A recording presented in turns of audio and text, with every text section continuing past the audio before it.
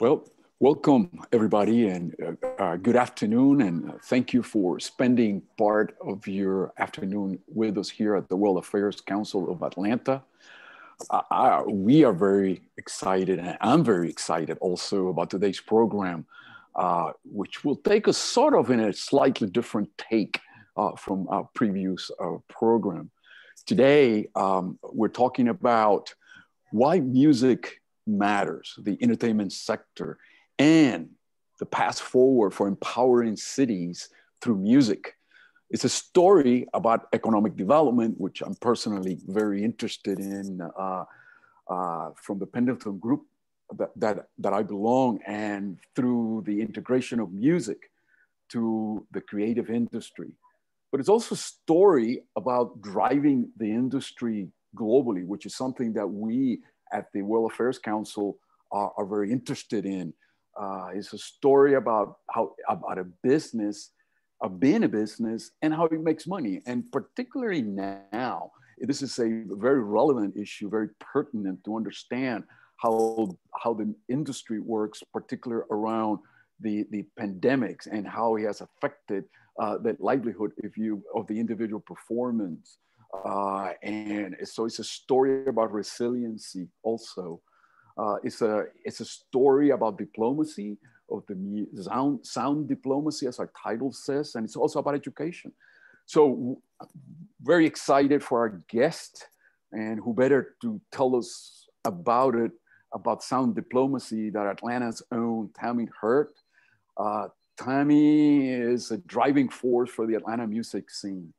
Her dedication is inspiring. You will see in a short while. She's a musician. She started playing drums at age 4, and her professional life at 14, amazing. But she's also a producer, and this is only the beginning of her life. She's recorded with multiple music legends, and she was a former president for the Atlanta chapter of the Recording Academy, better known as the GRAMMYs. And now she's the currently national vice chair of the Recording Academy. So great experience. She's also the co-founder of the Atlanta Music Partner, and the main driver for the Georgia Music Investment Act, the Georgia tax incentives that has made the music industry a beacon for Atlanta, and is also a crossover for the film industry. Today, she still performs, so she probably was performing this morning or probably performed this afternoon on the recording with Sonic Rebel. And if that is not enough, Tammy is also the managing partner of Atlanta Placement Music, a production studio right here in town. And to help us bring this passion forward, please allow me also to introduce our moderator, who also has had a sterling career. So we're very fortunate to have her. Edvige Jean-François, great to have you with us here today. We're one of our own at the World Affairs Council. She's an award-winning journalist and media consultant. She's a native of Haiti. She is a former senior producer at CNN International, where she produced news and feature of the Americas, the Middle East, Africa, and Asia, and also in Washington, where she covered national issues and politics for CNN programs such as The Situation Room with Wolf Blitzer and many others. Before that, Edvige was the White House producer for Associated Press and conducted lecture for the Inter-American Press Association and the USIA, the former public diplomacy agency for the US government, which kind of plays also to our theme of the World Affairs Council. Edvige began her media career at ABC, New York, and we're looking forward to the dynamics of these two great stars. So Edvige, take it away. Thank you so much. Thank you, Jorge. Thank you, everybody, for joining us. Tammy, thank you especially for being here and sharing in the spirit of music, particularly at this time. You've had a storied career as a musician yourself, as a music executive. And I think to tell the story of music, of music in particular in Atlanta, I feel we sort of need to frame this in terms of looking at the industry yesterday as it was, as it is today, having been so changed by COVID-19, and where you see it going forward. And I think people may not know that Atlanta has a music history that's very, very deep, going as far back at the height of Atlanta's storied music history, the days of L.A. Reid and Babyface and LaFace Records, where they came here to Atlanta to establish what was then called the Motown of the South. So talk to us about Atlanta and the variety of music that the city offers, and broadly how it has permeated in terms of the music movement that is now happening in Georgia. Sure. Well, first of all, thank you all very much for having me here today. I'm thrilled. I feel I'm so excited, Edvige, to be speaking with you and Jorge and the whole team at the World Affairs Council. Thank you very much. So, you know, Atlanta is a melting pot. It's, you know, everybody talks about there's something in the water here. You know, we have such a wide swath of types and styles of music that come out of here. And, you know, it's indisputable that we are currently the, you know, epicenter of hip hop. And hip hop music, of course, Black music is the music of our life. It's the music of today and of the culture. But we do have a long history of, you know, very diverse genres coming out of here. You know, you think about, you know, Atlanta, you think about Georgia, and it's a long history of music starting, you know, back, you know, I think of Georgia, you know, Fiddlin' John Carson recorded the first country music album here in Atlanta, in downtown Atlanta, and everything in between. You had, you know, obviously the big movement out of Macon with the Allman Brothers, and Athens with B-52s and REM, you know, Augusta, you've got Little Richard and Ray Charles, but all of those roads, you know, really have made Atlanta what it is today. And, you know, we were really fortunate, you know, back in the 90s to have that, you know, that boom with L.A. Reid and Babyface. You had Jermaine Dupri and Dallas Austin. I mean, you had music creators here who came from, you know, from Georgia, from Atlanta, and, you know, really helped put us on the map. And it's just been a terrific trajectory since then. Where do you think the industry is now? Obviously, the world has changed since COVID-19, and the imprint of the music, the sort of energy that the music has had, the concerts, that ability for people to gather en masse and enjoy music. And we've seen a lot of that transition to virtual concerts, particularly in the spring when we were at the height of the pandemic. And it seems to be a model that people have gotten comfortable with. But at the same time, music needs to be a very tactile experience where people interact, they're in the same venue. So where is it now from the rich history you've described to where it is in this moment, and how you think we turn the corner?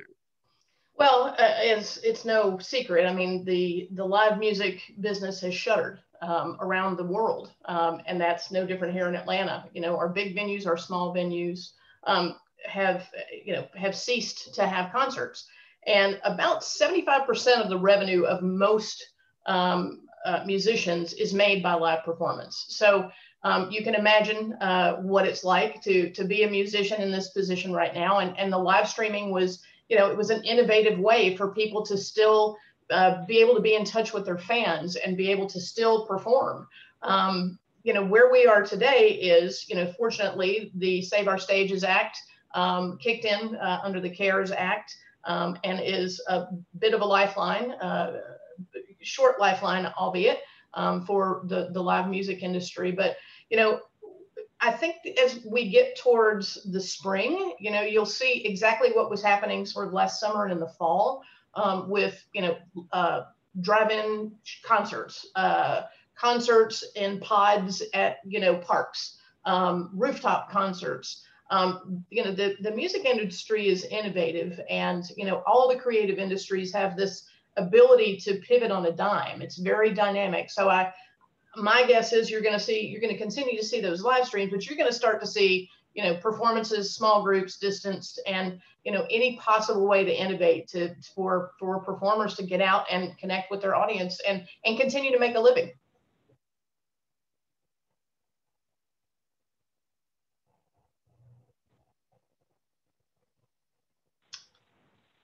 Are you guys there? Edvige, you seem to have been muted.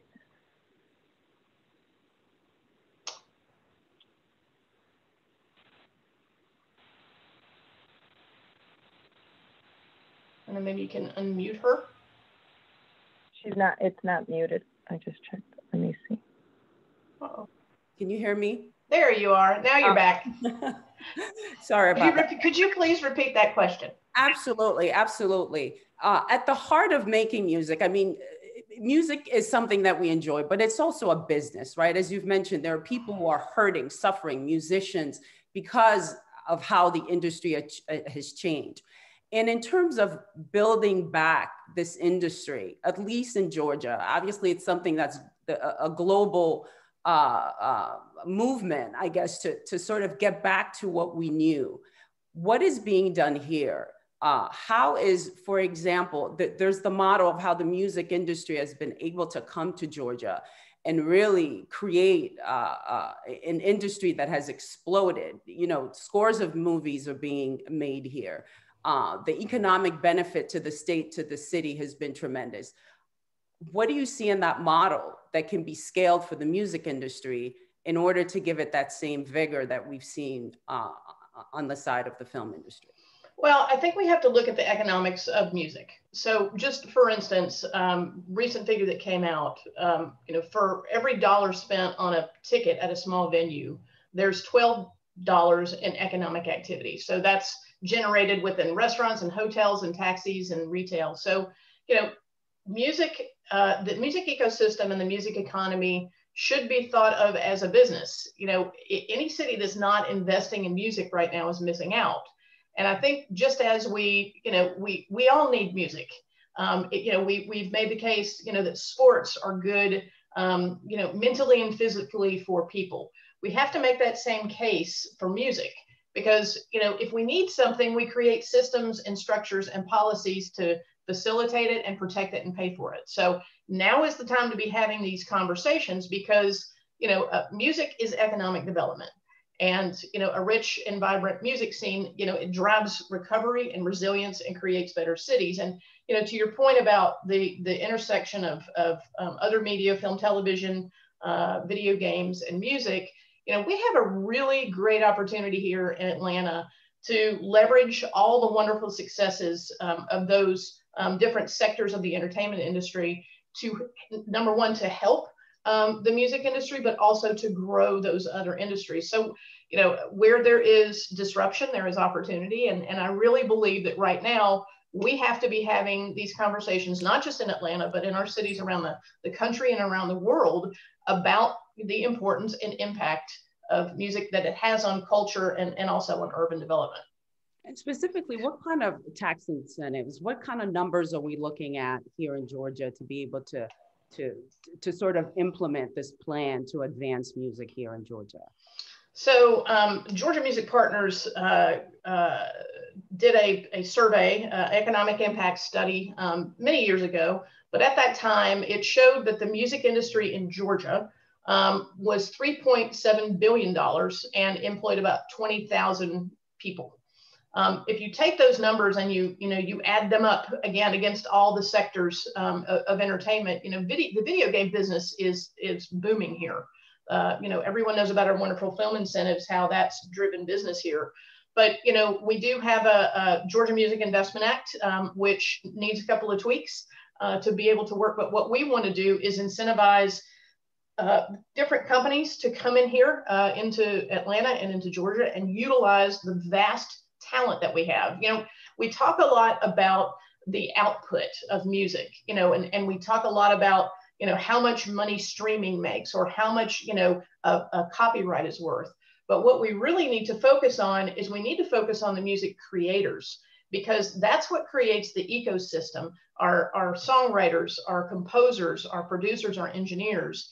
You know, we have to be able to provide resources to be available for those folks coming into the city and the state to do business. And, you know, we have a great opportunity ahead of us right here. You know, you mentioned streaming. Obviously, on the television side, you look at how Netflix and Disney Plus and Peacock and HBO Max. There's been an explosion of streaming. That industry has boomed.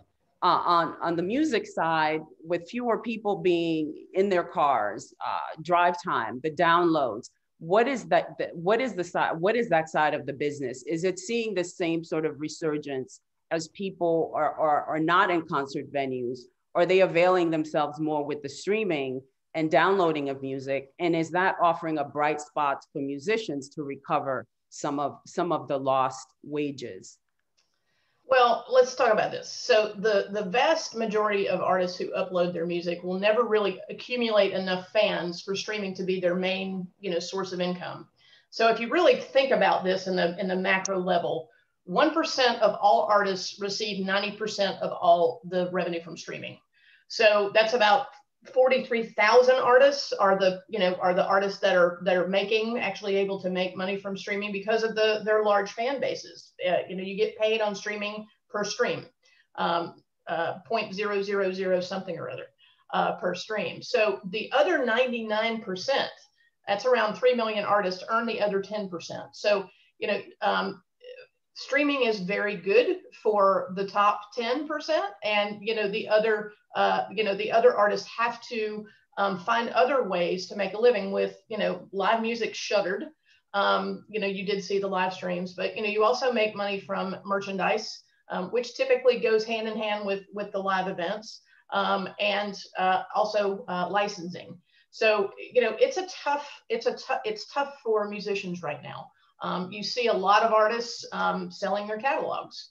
You have artists who have legacy artists who probably can't go out and perform and go on tour. They can't go on tour currently at all. And then streaming doesn't really provide them enough of a revenue stream. So they are selling their catalogs. So you'll see that. I'm sure you've seen that in the headlines, and it's a trend. It's as we move into what the music industry might look like, down the road. Certainly, independent artists know the value of retaining your masters and retaining the control that you have to be able to, pitch your music for film and TV, or because you want to make sure that you got control of your publishing so that you can maximize the exploitation and bring in revenue from that.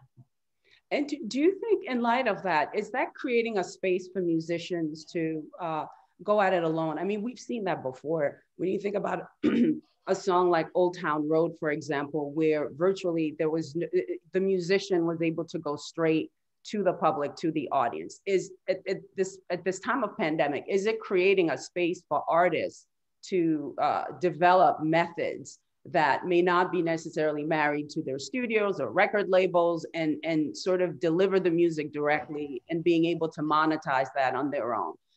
Do you think that space now has been created in light of how people are consuming music and how people are making music? Well, I do think that there is a space. I think that, especially, artists that already have big fan bases, big audiences, certainly have a lot of power. Listen, I think there's still inherent value in having a, record label partner. Some of those deals may look a little bit different as we move forward, where, masters revert currently by copyright law back to the owners after 35 years. You may see that negotiated differently. You may see artists hanging on to their ownership, but licensing to the labels. Again, a great label partner is a great value. On the flip side, I look at, there was a wonderful model with Access Replay that happened, last fall. And Access Replay was a gaming facility, and they pivoted after the pandemic hit. They developed a partnership with Offset, and it was AXR EXP.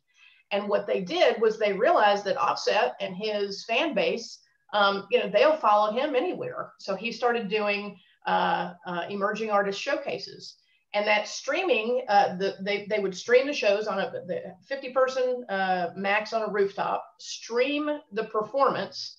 And because Offset has such a great fan base, you can sell tickets to your fans directly to watch the stream. So, I think there's you look at, you know, Travis Scott and Fortnite. I mean, there are innovative ways that artists are generating revenue, but also developing partnerships that we hadn't seen before. Is it conceivable to think if in this virtual music platform where essentially the audience is unlimited, right? It's anybody who can log on. Could it potentially be more lucrative than actual in-person events, going from a stadium of 10, 20,000 to virtually just about anybody that you can incentivize to pay for virtual concerts? Is that a proposition that you see happening? You know, I think you'd probably have to ask the tour accountants, you know, who oversee the, you know, these mega tours. You know, again, artists make 75% of their living off of live events and concerts. You know, I can tell you from you know, I'm an independent musician. And I can tell you that musicians are based on streams and followers and subscribers and likes and all those wonderful things. And all of those things get you exactly $0 unless you have a large fan base. I think that, you know, live music is an essential component to any artist's career. And quite frankly, you know, even you know, in working with the Atlanta Symphony Orchestra, hearing some of those players, you know, artists play music for fans. They don't necessarily play to, you know, to just a camera. And that exchange of that energy, you know, that within a concert venue, within a small venue, a large venue, and what that means to a fan, I can't imagine that you could completely replace your, you know, touring revenue with any sort of live stream. I do want to get to music as diplomacy, music as empowerment and as engagement.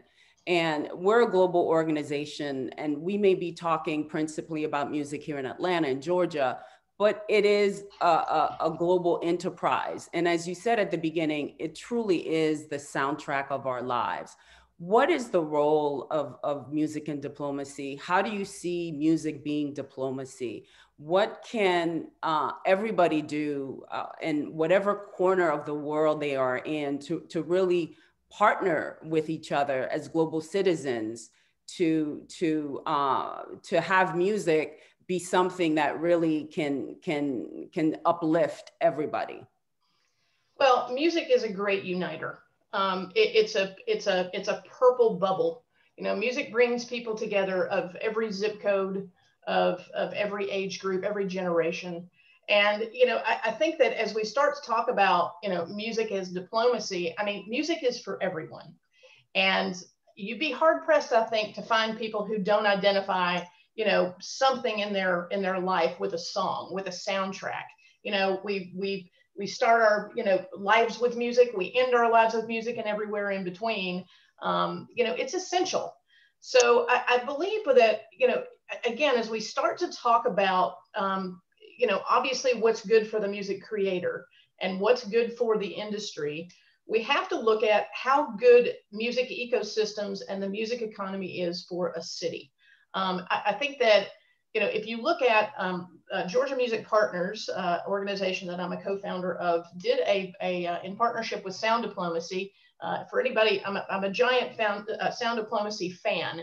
If you all haven't checked out that organization, we partnered with Sound Diplomacy to do a study in Fulton County to really measure, and again, this is pre-COVID, what was being generated, what type of, you know, monetary generation and total number of jobs were happening in Fulton County. And we found that Fulton County's output, you know, from generating, you know, direct output was $1.6 billion.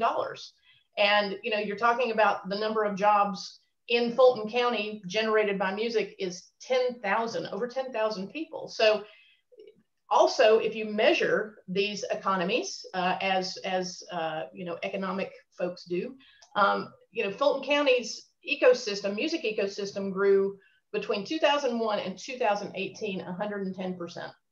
So those are numbers that are very real. They're very tangible. So we know that music heals. We know that music brings us together, and it is really powerful. I think we just saw this in our, you know, last election, especially here in Georgia. you know, a shared commitment towards a common goal is powerful. And as we start to really learn the language and what resonates with our policymakers and our lawmakers to be able to be better storytellers about how the impact of music can actually drive, you know, drive our culture. It does drive our culture, how it's good for music education, and, you know, why we should be investing in it. A couple more questions, Tammy, before we open up the chat. I do want to ask you about the Grammy Museum pending here in Atlanta. So tell us about that.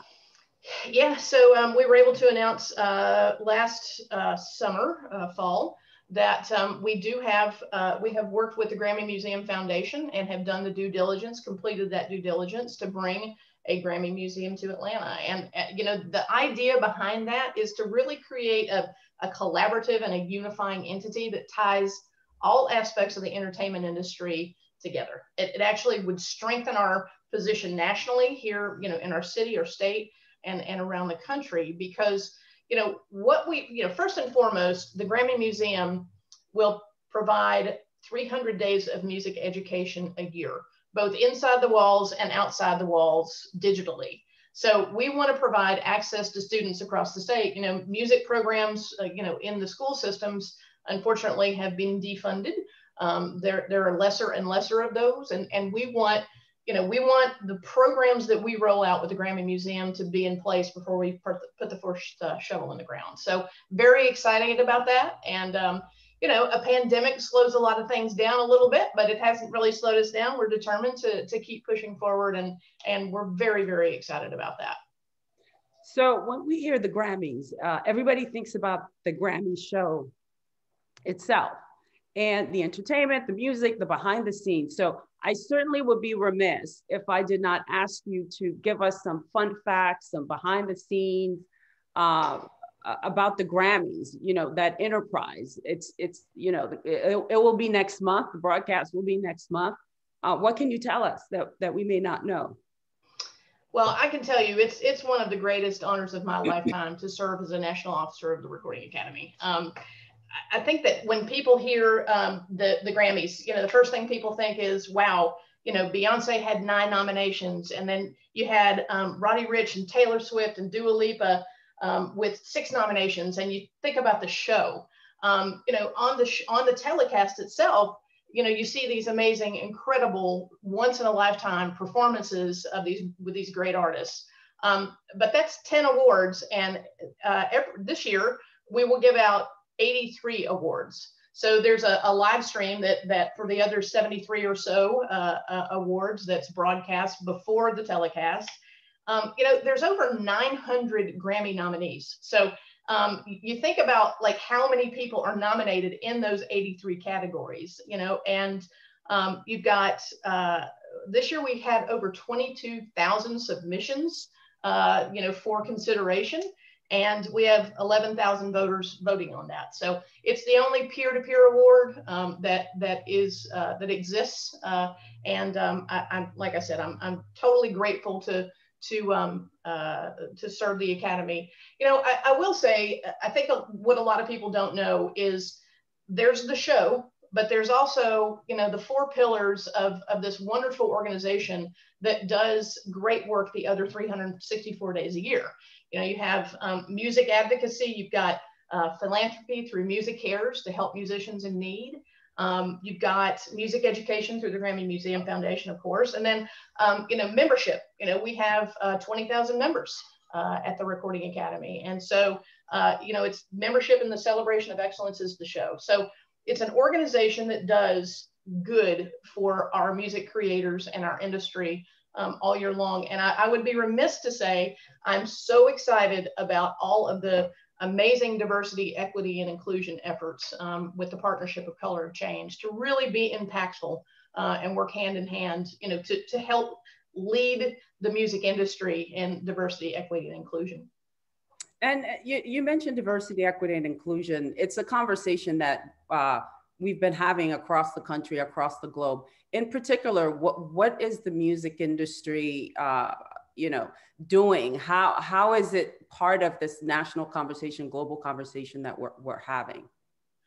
Well, I think that, we have to do a better job of amplifying the work of artists and professionals and, genders, races, ages, national origins, sexual orientation. And it's our responsibility to call on record labels and management companies and, really all other music businesses to intentionally develop strategies to create equal representation and level the playing field. I think it's incumbent upon all of us, not just in music, but globally to be doing that.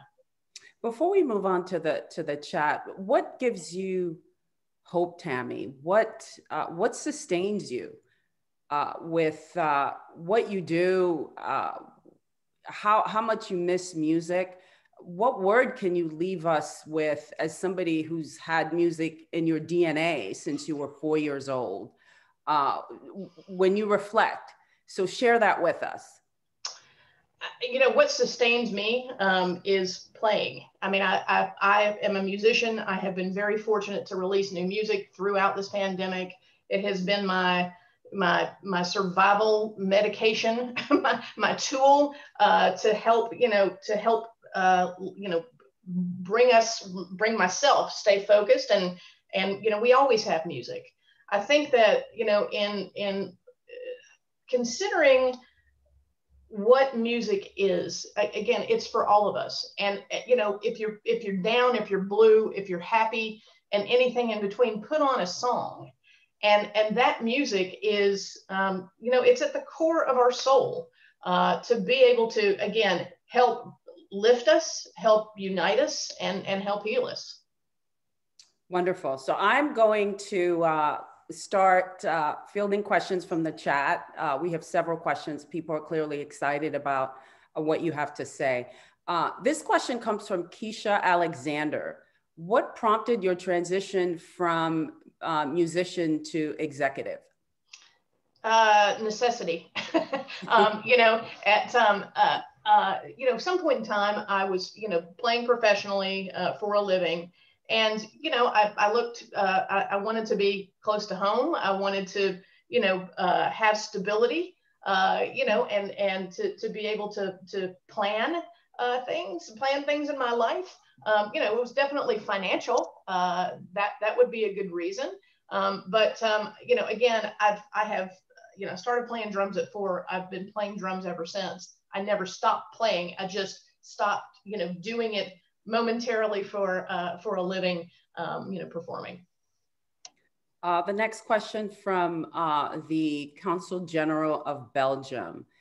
Tammy, from your privileged position, what would you say worked and didn't from the different initiatives, incentives, regulations taken here in Georgia to expand the music scene? In Belgium, we tend to publicly subsidize the infrastructure, studios, stages, etc., combined with cheap cost of living that creates a booming scene, both underground and more commercial. So it's that sort of balance between the commercial and creating that space of cost savings. So I think the question was, what has worked and what hasn't. I think that what has worked is, again, a measurement to talk about what we have here as a commodity, in terms of revenue and jobs. I think, as far as incentives, we push really hard for the Georgia Music Investment Act. That still needs some tweaks, very similar to our film incentive. Took 3 pieces of legislation to get it where it is. We've had 1. So I think that could work better. But I also think that, that was a statewide initiative. I think, I would be very interested to speak with the Council of Belgium because, the funding for the arts is a hard, when budgets are lower and times are tight, making the case to fund for the arts, which, our region does. But I think that, there needs to be more of a focus on making sure, again, that we're taking care of the creators and we are cultivating that ecosystem and understanding, supporting, and encouraging, the cross collaboration between the different segments of our entertainment community. And also to global cross collaboration as well, because everybody essentially is going through the same thing and sharing and in the same music space. I have a question from Peter. I hope I'm not butchering your last name, Karangha. Since entertainment is such an economic engine in Georgia specifically, especially hip hop, is there a lobby that focuses on ensuring that policy incentives and funding is proportionally allocated, especially as artists and labels branch out to other businesses like restaurants, studios, barbershops? Very relevant for our time, clearly, because of that displacement that there's been in the music industry. Yeah, I mean, we have a, Department of Economic Development that does an excellent job. We also have that here locally with the Metro Chamber. I think that there's a lot more that can be done as far as a focus on hip hop. With Georgia Music Partners, I can tell you that again, that organization is for everyone. We would love to have additional collaboration with artists in the community. But there is listen, hip hop is doing really well. And I think that it, certainly a more collaborative effort to intentionally put some of these, sectors together and connect some of these dots is the way to go. And I, personally, as a co-founder of that organization, I look forward to the cross collaboration. A quick follow to that. What are the sectors that are hurting? If hip hop is doing well, and in particular can use more attention to what they're going through?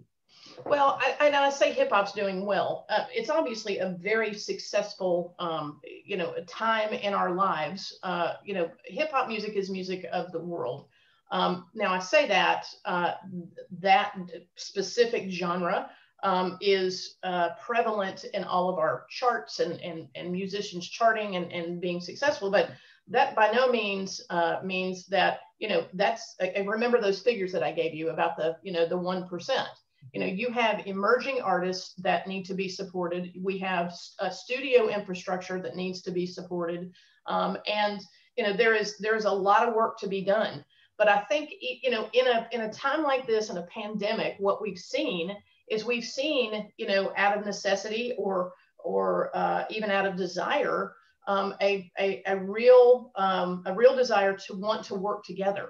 Again, music is a great unifier. And I believe that, now more than ever, even, I look at the Independent Venue Association, National Independent Venue Association, NEVA, how quickly they came together in troubled times. And, it was that collaboration that was able to, push them over the finish line to get funding from the CARES Act under the Save Our Stages. So those exact things can be being done in all sectors, but it takes a village. Question from Vicky Hudson. Have you ever had to resist the pressure to play live when you knew it wasn't safe due to the virus? If so, how did you handle that? If not you or anybody else, any musician that you may know. I am personally, I'll tell you this, I'm so excited. I've had a couple of DJs contact me about going out to play and doing mashups together. And, that's shameless self-plug. That's ultimately, what my Project Sonic Rebel will be doing. I'm not going out and doing that. Okay. I feel personally, I have a responsibility to follow the guidelines, and being in a club with, people that are not masked is not anywhere I want to be. What advice would you have for people not currently in the music industry to get more involved in the Grammy Museum's efforts? And it's a question from Francis Busey. Well, the organization that is behind the Grammy Museum Atlanta experience is Georgia Music Accord. I encourage you to reach out to us. We are currently, still in that due diligence phase of determining a location, and I think we'll be off to the races once that's confirmed. We're looking at a few different options, but contact us at Georgia Music Accord. I'm available online just about everywhere, so happy to speak to anybody who wants to help roll up their sleeves and help us make it reality. One question I didn't ask earlier, Tammy, is What kind of music do you expect musicians will be making? How will this time inform the next soundtrack of our lives? Again, we started off by talking about Atlanta being a melting pot, and I didn't do a good enough job, I don't think, of talking about, you know, this wide swath of genres and music that come out of this city. We have a 27-time Grammy award-winning symphony orchestra in the Atlanta Symphony Orchestra.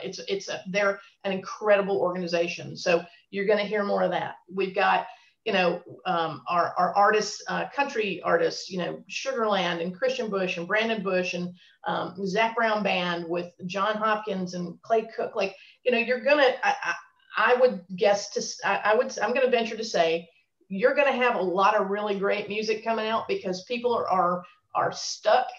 You know, you can do, if you do the quarantines and the bubbles, you can go into the studio as long as you're distancing. So I think there's probably a lot of great music that's going to come out of this. And I'm just, you know, from Georgia, you know, I'm excited to see the depth and the breadth of all the styles that come out of here, because, you know, that's what makes us so unique. You know, you've got, you know, certain sectors, you've got, you know, Nashville, that, you know, it's primarily has been known a long time for country music. You know, you've got LA and New York, but Atlanta and Georgia, there's something in the water here that makes this, you know, this great natural resource that we have, you know, the greatest cultural export of our state is music. And it's that wide swath and you know, varying degrees of all genres. One last question as we begin to wrap up. And this is an important question. Everybody is going through this in their own way. How do you reopen? How do you move on safely? I work for a renowned theater in Atlanta. What more can we do to make our theaters and concert venues more safe as customers return post-COVID? You know, that's a great question. And I look to our friends in the live sector, you know, Josh Antonucci with Rival Entertainment. You know, they're examining this. You know, he and Lucy are examining this very thing every day with, you know, the folks at Live Nation, and it's the $64,000 question. What's it going to look like? You know, fortunately, between, you know, in the position that I have with the Academy, I've been able to have a lot of conversations with you know, the RIAA and different, you know, AEG or Live Nation about how reopening is going to happen. You have to understand that, you know, even with distancing, you're adding costs to events. So you're going to add an additional at least 30% in COVID compliance and you know, different configurations of festival fields or seating. So you know, I think the greatest challenge is going to be making that, you know, being able to break even or make money for venues and for promoters. You know, what can we all do? You know, from my personal, you know, standpoint, you know, get a vaccine when it's available. And, you know, we're talking, you know, you watch every day about the news coming out about herd immunity. Is it happening? You know, we're going to have to still stay masked and take good care of each other. And, you know, go ahead and buy those tickets to that festival. Go ahead and, you know, pay for those live streams or get those guitar lessons. Like, support your music, people. And, you know, we're going to make it through this. There will be another side, but, you know, we're in survival mode, innovation mode, I suppose. You know, support music people however you can. Before I turn it over to Ambassador Charles Shapiro, I just want to say thank you so much. And I think you're ending this conversation on the right note by saying to take care of each other, which is so important. Thank you, Tammy. This has been an incredible conversation. I feel like I could have kept going talking to you about this because music is indeed the soundtrack of all our lives and is so important. Charles, I turn it over to you. Thank you so much. Thank you, Tammy. I want to thank you so much. I mean, there's something in the water. I think we've all drunk it. And the question is, you know, how do we turn, you know, have that where everybody's feeding off each other and helping and growing. I think it's indicative that Mary Waters, who is the Deputy Commissioner for International Trade of the state of Georgia, is on this call today. And it's, pardon me, it's indicative of how important the music industry is for Georgia, that the Commissioner of Trade is on with us, taking notes just like the rest of us. Edvige, you have been terrific. You can have my job as the moderator anytime. You are great. This program will go up on YouTube, our YouTube channel, the World Affairs Council YouTube channel, later this afternoon. If you want to watch it again, and particularly if you want to share the link with people whom you think would be interested. And y'all, please subscribe to our YouTube channel. And once you've done that, join the World Affairs Council if you're not a member. We need your help. I need your help. For 3 more days, we've got a triple donation match to the World Affairs Council. $25 becomes $75,000 becomes $3,000. Our directors have offered to match, and I don't want to give any money back to them. Don't want to leave money on the table. So y'all, please help me out. We've got a program a week from today, Thursday, February 2nd, for our under 35 members, for our young leaders. And it is just a very informal conversation with me, talking about what's going on in the world, including, we're going to talk about this. So I want to thank you again, Jorge Fernandez, for organizing, Edvige Jean-François for being a tremendous moderator, Tammy Hurt. This has just been great. I've learned so much about so many things today. I want to thank Fernanda Lucchini, our executive director, and Valerie Lopez de Frank, the producer of this program. And I will see y'all all next if you're under 35, next Thursday, next Thursday evening at I think 5:30. So thank you all. This has been great. Bye-bye. Thank you very much. Thank you.